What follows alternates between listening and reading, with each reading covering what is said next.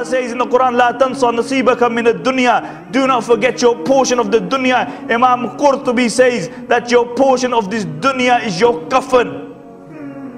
That the only thing that you will take from this dunya is your kafan. You know, everything else you leave behind.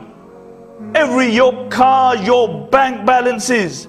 You take nothing. Your popularity, your fancy scarves, your nice homes, your nice garments, everything remains behind. What you go to in the grave is those two kafans. That's it. And this is a reality of the dunya.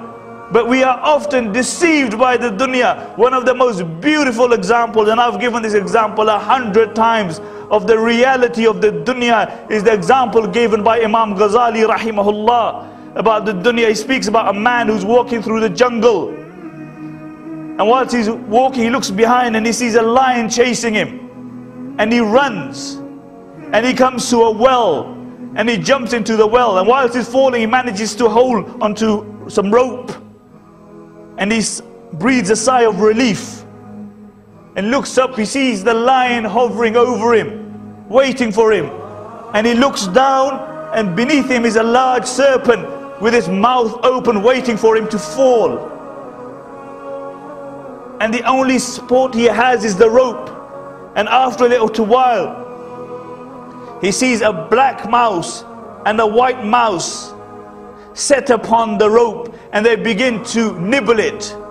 Above is the lion, beneath is the serpent, and the only support he has is the rope. And now that's being nibbled at, and in front of him he sees this honeycomb, and he looks at this honeycomb, and then he sticks his finger into that honey, and he takes that honey upon his finger and he places it upon his tongue, and the sweetness of the honey momentarily makes him forget the lion, the snake, and even two mice. Imam Ghazali rahimahullah says that the lion is death, which is always chasing you. The serpent is your grave, into which every person will fall. And if he's a good person, it will be rawdatun min riyad al-jannah, a garden from the paradises of gardens of paradise.